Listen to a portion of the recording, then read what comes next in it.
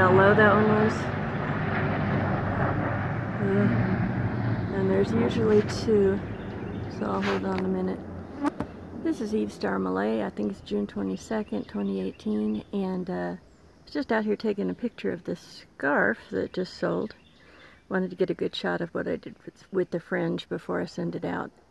And this is an origami kind of way to style your scarf.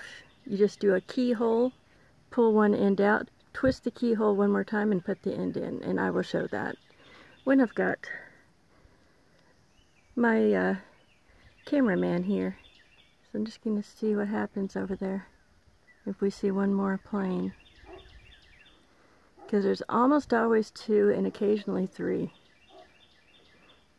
And they use the canyon that the White River forms. It twists and turns so much.